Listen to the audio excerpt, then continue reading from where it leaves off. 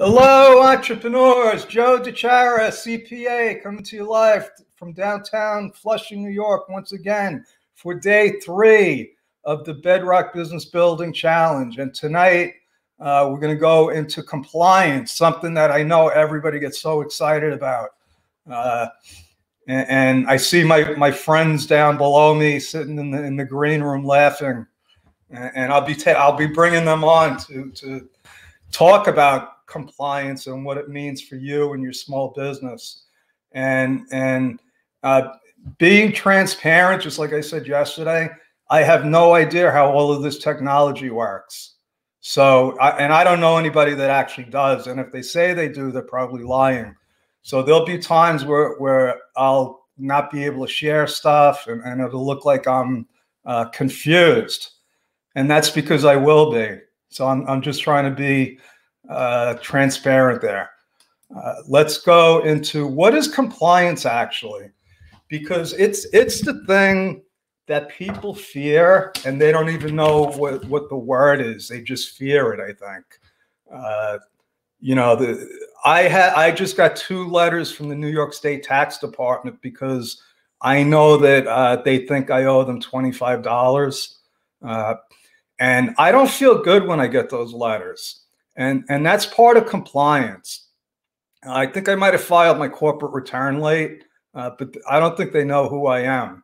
So I'm going to deal with that probably after tax season. But that's part of compliance. And yesterday or the day before, I get mixed up, but we talked about starting a business. And, you know, one question that nobody has ever asked me, and that's not it. And I think I mixed up my slides here, but that's okay. Hold on a second. All right. Anyway, I'll tell you what the question is. It's, when does the business actually start? When does it actually start? I mean, you can pin it down to a calendar day, a time, and a specific action. And the other question, that people ask me the wrong question. They ask me, what can I deduct? And the answer is anything that's business related is a business deduction. It's pretty simple. The question is, who determines, if it's business use or not? The real question is, when can I start writing stuff off? When can I start getting some tax benefits? Because it's as soon as your business starts. Okay? And as soon as it starts, and I'm going to tell you right now, all my slides are out of order, so I'm just going to wing it. As soon as the business starts, not only can you start deducting stuff that you never could deduct before, because now you're converting it to business use. Like the room that I'm in right now is in my apartment. If I didn't have a business, I couldn't write this off, but I'm writing this off because I have a business. So when you become a business owner, you're entitled to business deductions because you are automatically considered what they call a sole proprietor.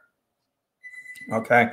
And a lot of people don't even know this, like Uber drivers, anybody getting a 1099, you got to fill out Schedule C on your personal tax return, which is called sole proprietorship. So people get really confused with all these different terms: subcontractors, outside vendor, independent contractor, freelancer. If you're not incorporated, you're a sole proprietor. And as soon as you become a sole proprietor, guess what? The IRS wants to know everything you're doing. And it's not just the IRS. Okay? And it's not an option. And that's what people don't realize.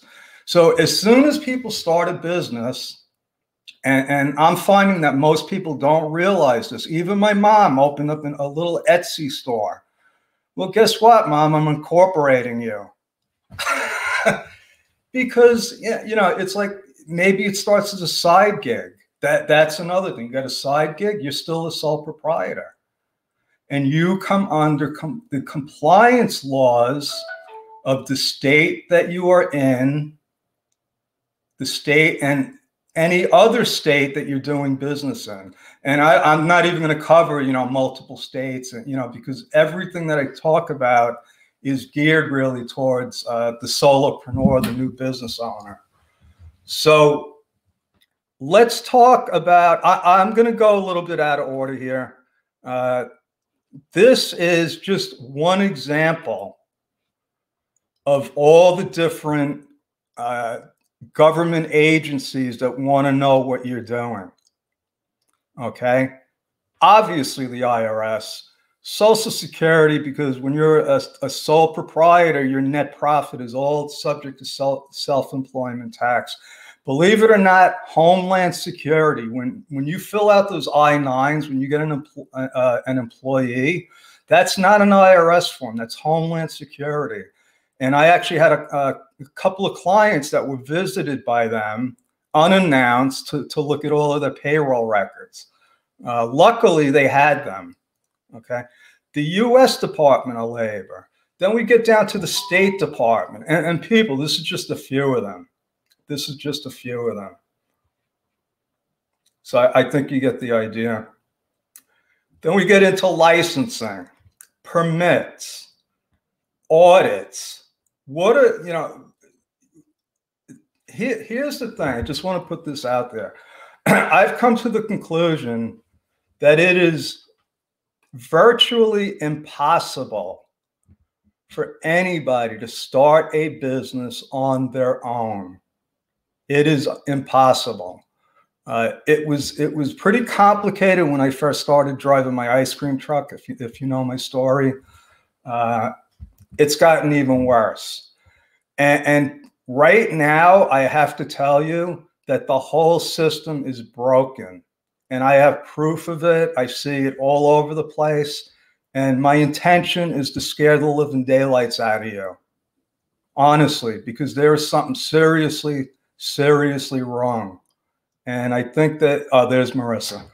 And I'll tell you exactly what I'm talking about. I talked about it the other night with the stimulus payments, how they put my stimulus payment in a bank account that I never told them about. The first stimulus check they sent to my mother as a check, and then they wired the second one to a bank account that she never told them about. Not only didn't tell her about, it was closed. Another friend of mine got an electronic payment the first time, and this time they're mailing her a check. That's just one example. Now let's talk about the state of California. Okay, which when I get a new client in the state of California, I have to charge them a premium because there's a lot of extra work. I've had 4 cases this year, 4, where the state of California claimed that we didn't file an extension and my client didn't pay the required $800 ridiculous minimum tax fee. Okay.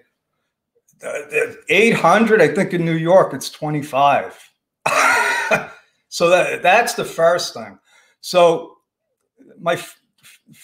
you don't get letters like that when I have confirmation that my extension went through, independent confirmation, and my client has proof that the payment was made. It's a slam dunk. Listen, you guys made a mistake. One time I could see, but I've had 4 of them, and I don't have that many clients in California. So what I'm going to do right now is I want to bring my one of my good friends and client, Marissa, and like I said, I'm probably going to mess this up, but that's okay. Share screen. Hey, I'm getting better. Hey, how are you, Marissa? Hi. How are you? Good. Good to see you. Yeah. I'm good. Thank you so much for coming on. So you were one of the clients. You got a letter back in August, 840. And you know, you get letters all the time, not because you do anything wrong. that it's normal. Yeah. And you get a letter, and what do? I take a picture of it and I text it to you. And I say, what do I do now? Right. So, and I usually tell you right away, right? Absolutely. So you get back to me. I mean, I'm really grateful because I would be like the way you described, like when I see something, I'm like, what have I done? You know? It's normal. Yeah. And, that's why, like, thing. Go ahead. When, if you know my ice cream truck story, I know what that feels like. Right. So I said, you know what? I don't want my clients to have to wait to figure out I'm like, just take a picture. I could look at it in like 30 seconds and know what it's about. And most of the time it's nothing. But this time they said you filed your tax return late and you didn't pay. So now I got to become Sherlock Holmes, go back, get the confirmation. Then you got to do your due diligence. You get the bank info, right? And so we get the info. And do you mind if I show people the letter that I sent? Not at all. Okay. Because I've written tens of thousands of these letters. And so Marissa, before I show you the letter, yesterday, she got a notice, like a debit on her bank account, right? What did it say?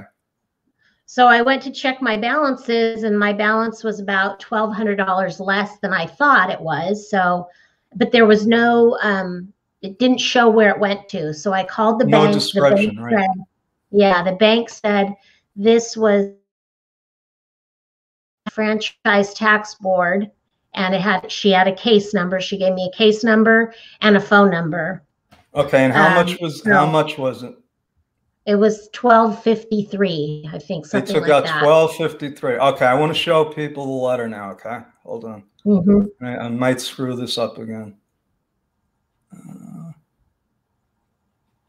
Application window.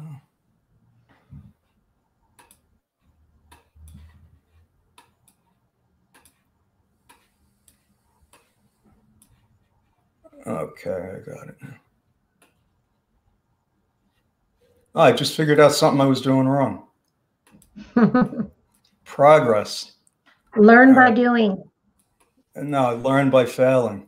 All right, I'll be right back. I'll be right back with you, Marissa. All right.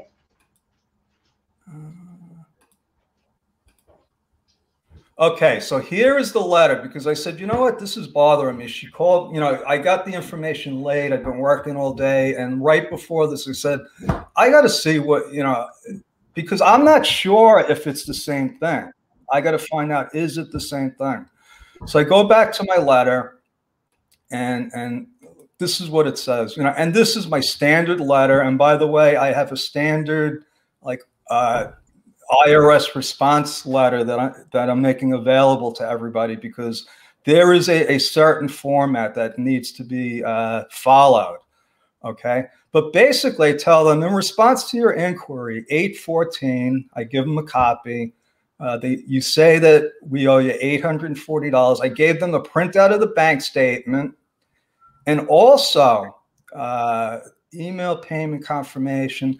I also put in there, and I didn't put it in the letter, but the fact that I had my own confirmation.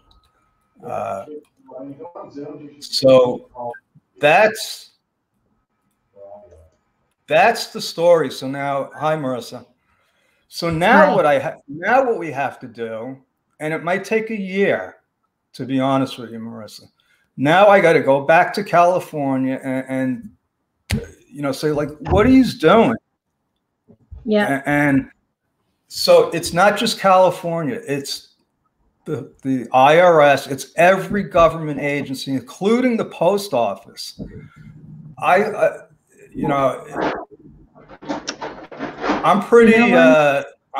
Jack, you're disrupting me right now. That's okay.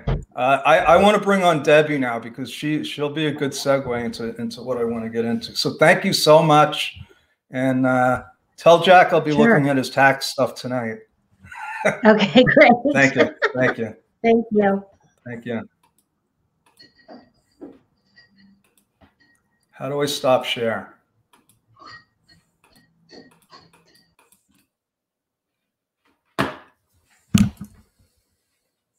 I think I didn't.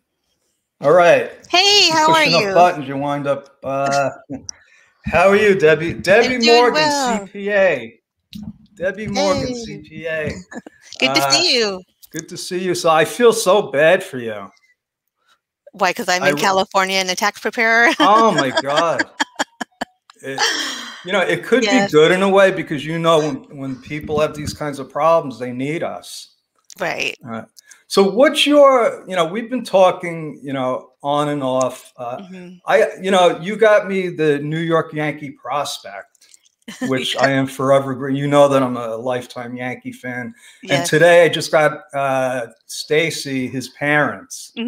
So I'm like, oh my God, I just wanted to thank you for that. Oh, you're welcome. It's strange. And the only reason why I bring it up is because she told me that the New York Yankees still have not sent out their W-2 forms. Oh, really? You would think, especially a big organization like that. What are you seeing? I'm seeing most of my clients are still waiting for stuff. Right, right. I just feel like everything's backlogged right now, and we can't even file until February 12th. So it's just kind of an interesting time, even as far as taxes, not just with everything else going on. It's really amazing. Like, yes, I'm like a history student, and this is I'm sorry, but I think this is going to get a lot worse. Yeah. So I had those 4 cases in California. I have a couple of IRS cases where they sent notices of intent to levy without sending a 30-day notice, without sending a 90-day notice. It's like, hey, you skipped a couple it's out of control. It really is out of control. And then you can't even get on the phone with them. Right. Right. Yeah, no, it's definitely challenging. I find myself a lot of time just calming down clients. So I'm not the only one. I'm not the only accountant this has happened. Oh, I feel so much better. No, I have so many clients. I have so many clients that don't even open their envelopes. Like, just give it to me, or they'll be panicked. Like, and I do what you do. It's like, just email it to me so I can see it. And a lot of times it's a scam or it's not real. But other time, but it's very scary to have that. And they are scary. To me, because I've been doing this. We've both been doing this. We know how to write a letter. You know that they have to respond. Exactly. But it's like it don't work. So I'm going to have, Michelle Kavanaugh. She was one of the ones that she had a penalty. And then I'm going to have Mel Myers on tomorrow. 2 people that had cases with the IRS where we had to fight them on penalties. Michelle didn't owe the money. I wrote a letter. They still want it. She had to stay on hold for over 2 hours. I believe it. But she said, I'm not giving up. I'm not. Yeah, well, good. So, yeah, I just know that. So let me just tell people, you are a real CPA. I am. You brought that out. I am an entrepreneur. Okay. And I was just telling Larry Broughton, he's like, oh, you're a CPA. You know how to make that. I'm like, why do you assume that just because I'm a CPA, I know how to do? No. And I think that this is why I really wanted to have you on because, Jeff Wolf did a thing yesterday about finding the right fit. Okay. Yeah. And it's important with everything. Yeah. So I am not the right fit for a lot of people. And I know that because I have a specialty. I work with very small businesses. I love working with them. Startups. I will not work with a not-for-profit. In fact, we talked about you helping me start my own. So, if you want a real accountant, if you're a company with employees, is that your sweet spot, Debbie? Yes. Okay. Yes, nonprofit. So small businesses also, not so much startups, but small businesses and nonprofit. That's kind of my area. So, yeah. And do you do financial statements? No, I don't. I'll help them with their accounting, but I don't do like reviewed or audited financials. Okay. So that's another distinction. Right. So, I was going to, we were talking before taxes and we're going to do this, but I think we need to put together some kind of like instructions for people on how to pick an accountant. Definitely. You think so? Yeah, definitely. And I think it goes both ways because I do consultations, but not so much for them to like me, but I need to like them. I need, it has to gel. Absolutely. Yeah. Yes. And just one last thing that's become shocking to me, you know, over the last 2 years because I did work, you know, I was a regular accountant and I hated it.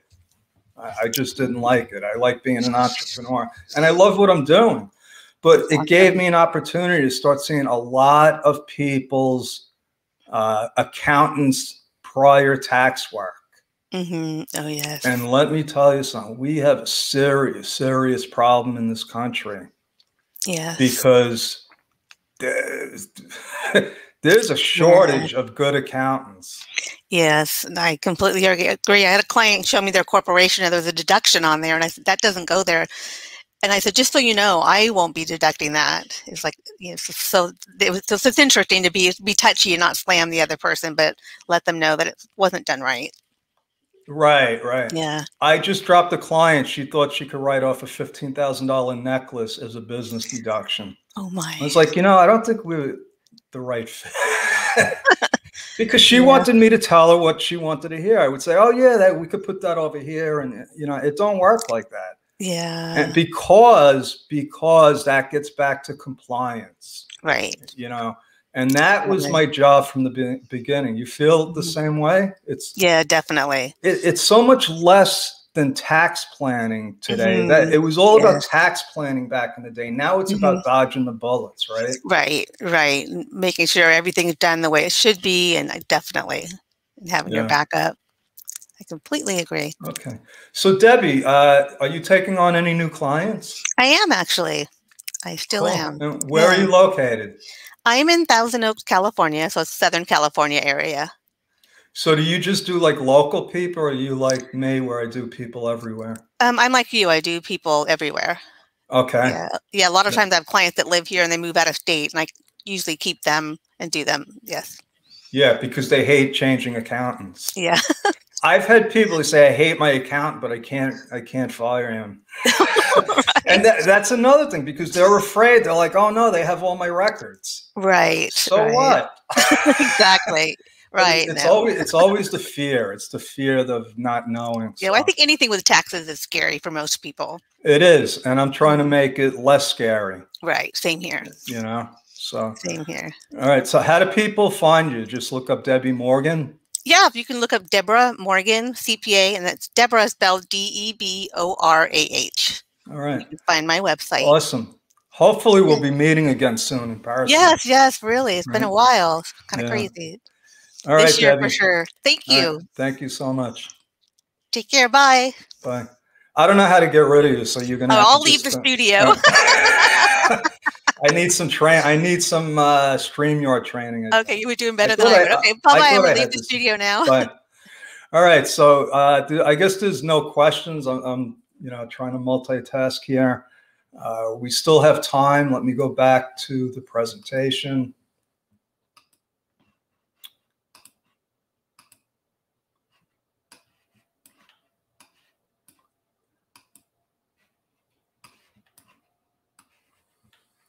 And so let me just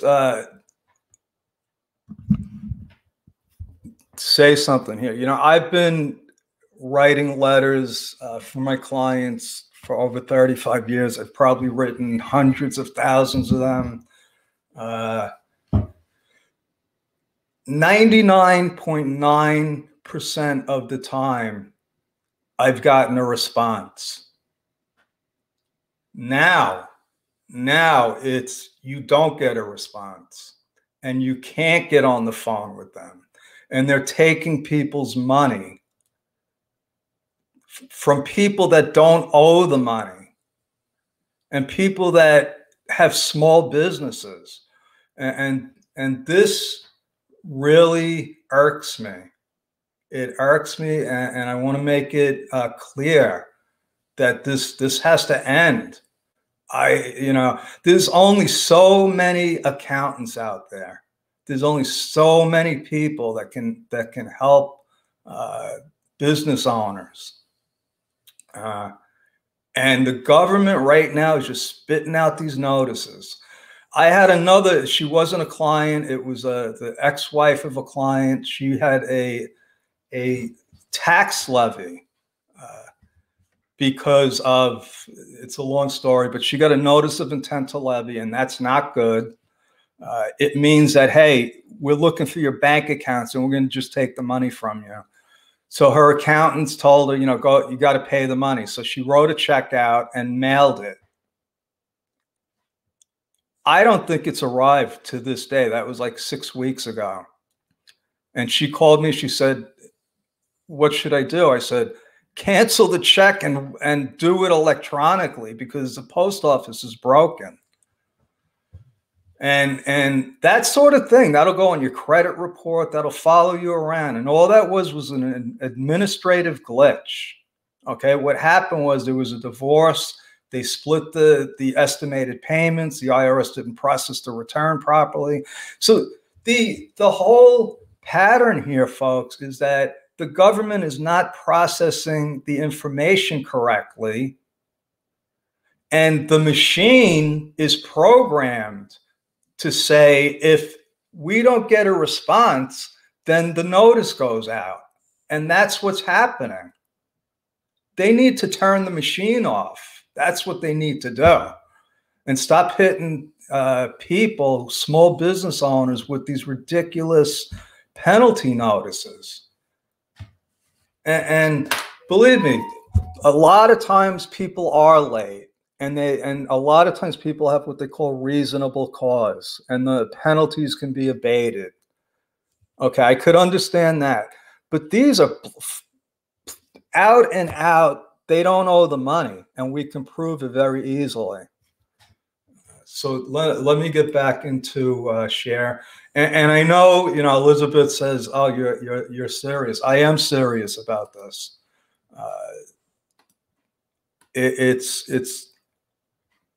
It's not a game. It's people's lives. And, you know, like Debbie said about the log jam, there's a big log jam and this thing is going to burst. And it's not going to be pretty. It's not going to be pretty, folks. This is the one that I said was out of order. We talked about this. Okay, so now we're on the real problem with being a sole proprietor. And I was going to cover this on Friday, which was stealth tax strategies, but I think that people need to start being stealth right now. The problem with being a sole proprietor is this. Sole proprietors are unfairly targeted. And what I mean by that is sole proprietors get audited. They get audited about 1,000 times more than corporations. And you will never find any kind of real statistics on that because they don't want people to know about that. They don't want people to know that if you're a sole proprietor, you're in danger. Overtaxed, any net profit on a sole proprietor is subject to 15% self-employment tax. You don't have a choice. So if my mom made $10,000 in her little Etsy store, she would have to pay $1,500 in Social Security taxes. That ain't going to happen. Go largely unprotected. You know about the legal problems, okay? You have no legal protection.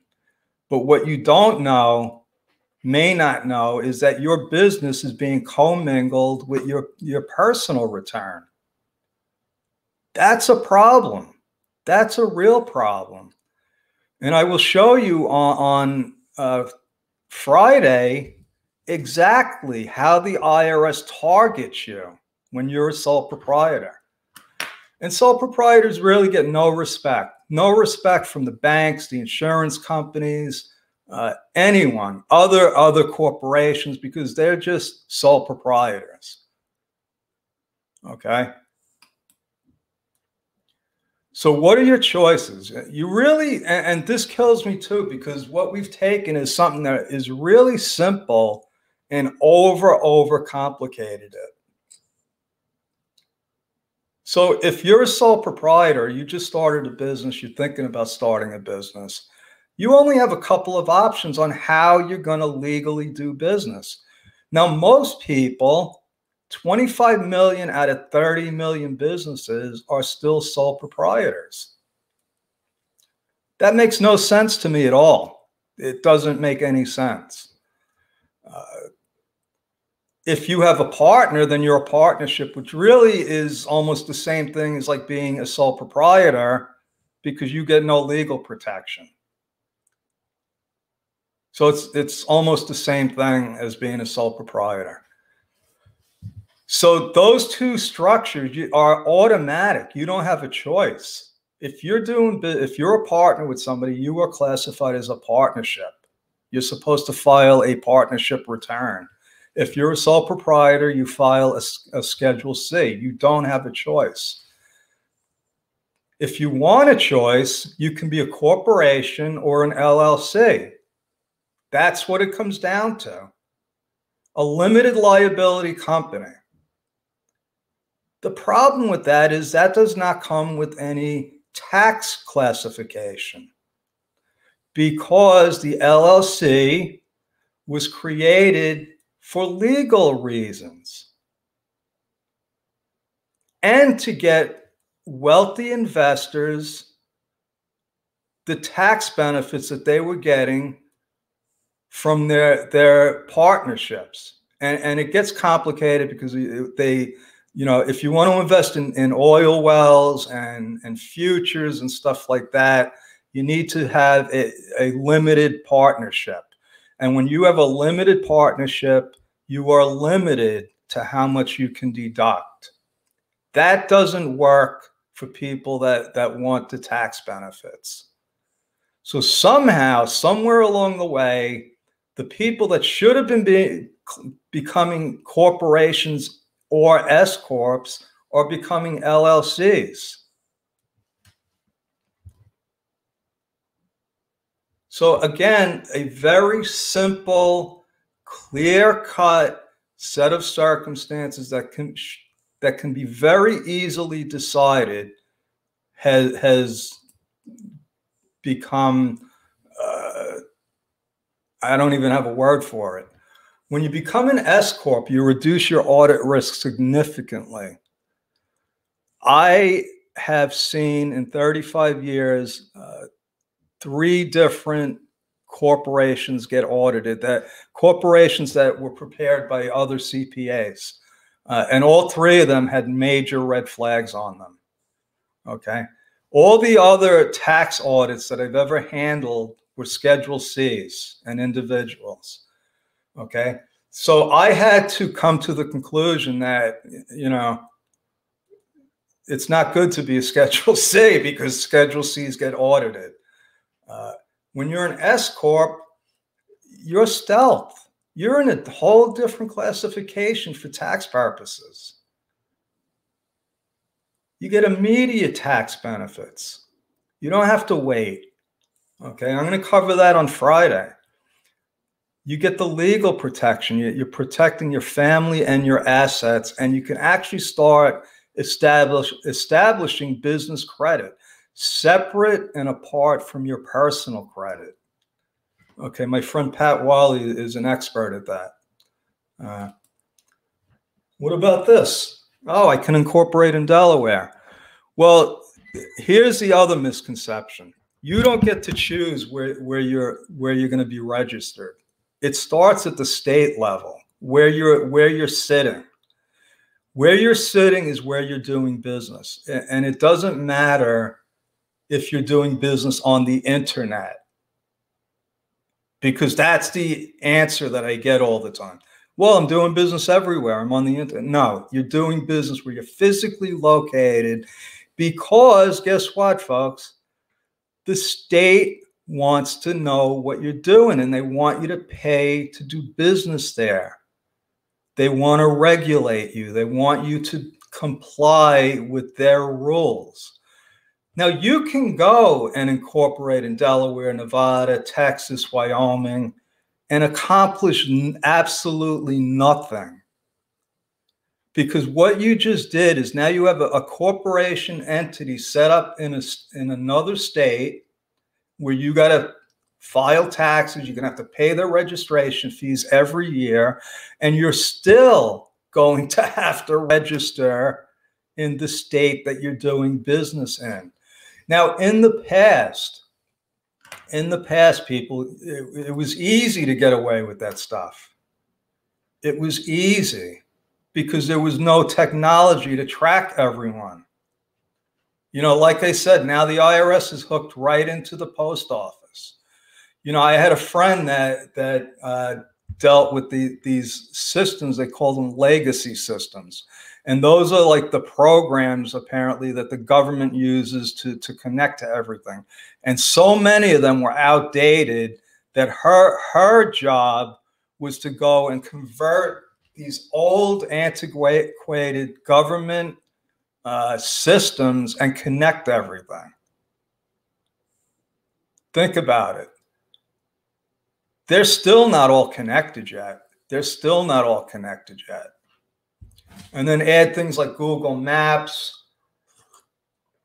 I mean, it's Big Brother now, folks.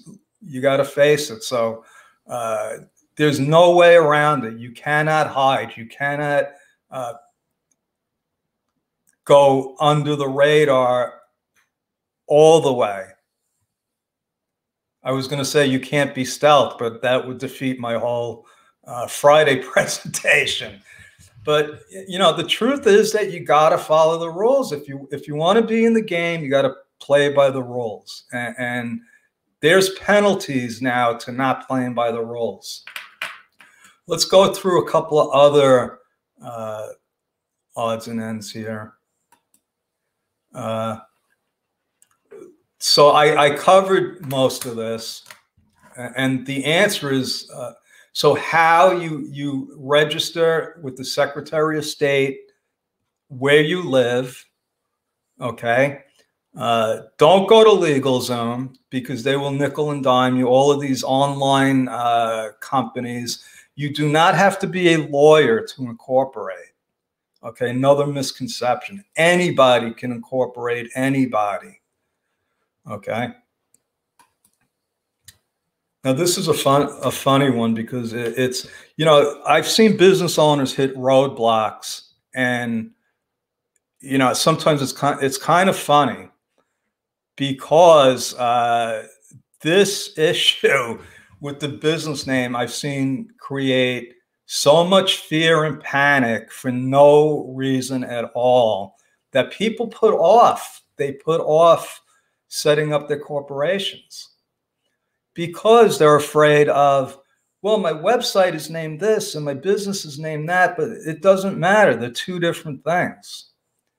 Your business name is your legal business name. That is the name that the state is using to identify you. You cannot have the same business name as somebody else in your state. The Secretary of State will not allow it. That's all it's for. So you could, you know, I could be Joe DeChara Inc. and still have Bedrock Business Builders as my corporation, as my name, I mean. Let's put it this way. I have Bedrock Business Builders Corp. Okay, make it simple. Now I can create Bedrock Accounting Corp under the same name. They call it an assumed name.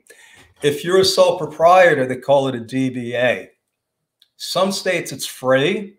Some states it costs as much as $25 to get an assumed name. And when you get the assumed name, what that entitles you to is to take that certificate and open a bank account under that assumed name. So I've had clients with a corporation and 5 other business names under them. So don't let the business name get you delayed. The registered agent issue. Now, what a registered agent is a person or entity designated to receive a subpoena, a lawsuit, to get served by somebody suing them. It's as simple as that. Now, your registered agent is required to be in the state that you're registered to do business in. It can be anyone. It can be you, which is what I do with all of my clients. Now, you can go to LegalZoom, CorpNet, all of these different companies that will do it for you. They'll be your registered agent for about $125 a year.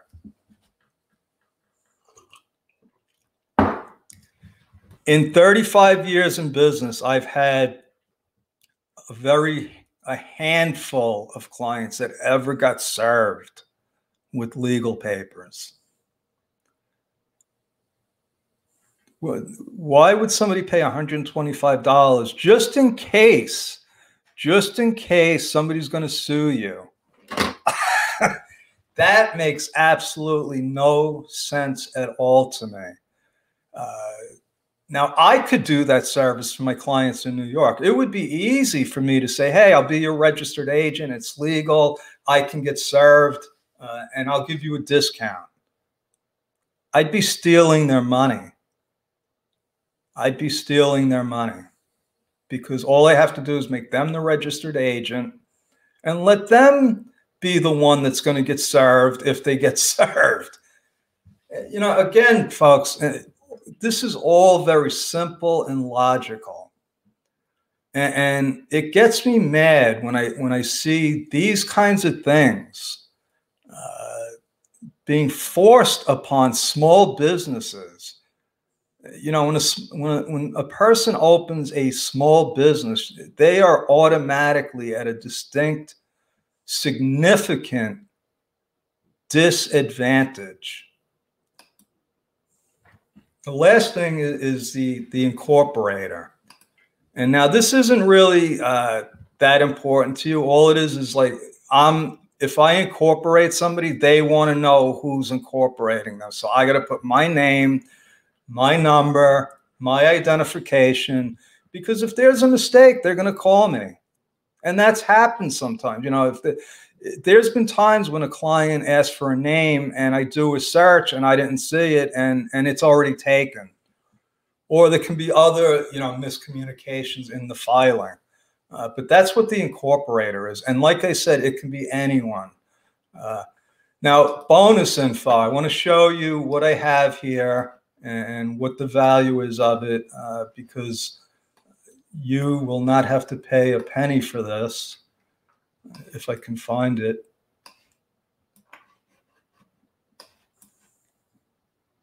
And I will find it, folks. Just give me 1 second.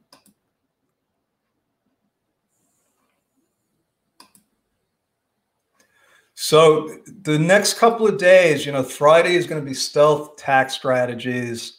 And tomorrow we're going to be doing business with intention. I'm going to have my friend Haley Gray on to, you know, talk about that. On Friday, we're going to have a couple of guests. We're going to have Larry Broughton. We're going to have Mike Wolf. I know we have somebody else. I can't remember right now, but I do have the thing up, and I'm going to share it with you.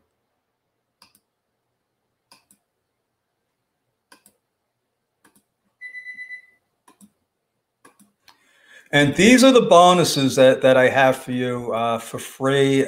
We got to work out if you want this stuff. You can contact me or Elizabeth. You could PM me and I'll just send all this to you. So this is a list of just all the departments of state. And this is where if you want to incorporate yourself, you can just go on here. I don't recommend doing it yourself. If you want help with it, I incorporate people, but you got links to all the different secretaries of state. This is just, I wanted to give people an idea how complicated this is. In New York State, this is the sales tax guide. Sales tax is the most complicated of all the taxes, okay? It is just out of control complicated. So just be careful if you're in a retail business, because I've seen clients get put out of business because they didn't know and understand the sales tax department. This is the IRS penalty template that I use.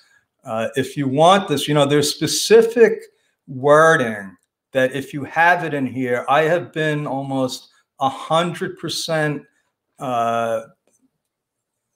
what do you call it? Successful in getting penalties abated. It's something that I learned a long time ago. If you got, for instance, relying on professional advice, I use that a lot when I get clients that had a bad accountant. It could be some medical reasons. It could be a natural disaster. It could be, you know, there was a flood, all kinds of things. People don't know this, and a lot of times clients just pay the bill. And I actually have a dear friend and client that made that mistake. She paid the bill, and we were able to get the money back. Marissa, who was on before, didn't pay it. They just took it. These are just, again, schedules of the different authorities that have jurisdiction over your business, whether you know it or not. These are just regular tax due dates. And I put this together because everybody said, oh, I want a tax due date. And I said, well, why don't you just follow my instructions? But they wanted the due dates. Government publications that are available. Again, all of these are free. They're here for you. This is something, whenever you start a business, it drives me crazy because they want this NAICS code. If you're registering for sales tax, you need it. And another mystery to me. Now, the last thing I want to show you, which actually gets me pretty excited, but nobody else, but I'll tell you why. These audit guides, these are the guides that the IRS uses to teach their auditors how to conduct an audit. So if you were in entertainment, if you were in the entertainment business and you were getting audited, you want this, because this is going to show you everything that they're going to ask you for, how they want it, and it can save your tail, okay? There's one here for cash businesses, childcare providers, construction, business consultants. If you're a coach and you get audited, this is what they're going to look for. You cannot write off your haircuts, even though Donald Trump thinks you can. Okay? And that's my story, folks. And I see Meg has a question. I think does the name of my s-corp have to be the same as my business? I want to use, but still. Meg, yeah, excellent. That's perfect. No, you're Meg Campbell Designs, Inc. Okay. So now if you want to be the creative haven, if you want to get an assumed name, that's easy. I think in North Carolina, we did this for Haley Gray, actually. And, you know, you fill out a form, you bring it down to the county clerk, and you can do business as that. And what that means is you can actually, instead of having people write checks out to Meg Campbell Designs, they can write out checks to the Creative Haven, because that's a whole nother brand for you. And now you have, you know, look what Meg found. So, you know, people get confused if you say, oh, I want to buy something from Look What Meg Found, and you say, make the check out to Meg Campbell Designs. I don't think that's a good way to do business. So that's my story, folks. I'm sticking with it. I've been enjoying this. If you want to connect with me, you can go to Time with Joe. I'm sorry I haven't really been promoting, you know, connecting with me, but anybody can connect with me if you go to Time with Joe. And if you can't, I'm having issues with my calendar thing. So if you don't have an available connection, all you got to do is email me, Joe at Bedrock Business Builders, and I'll make sure that we connect. So that's it. Over and out. God bless. And I'll see you tomorrow. Thank you.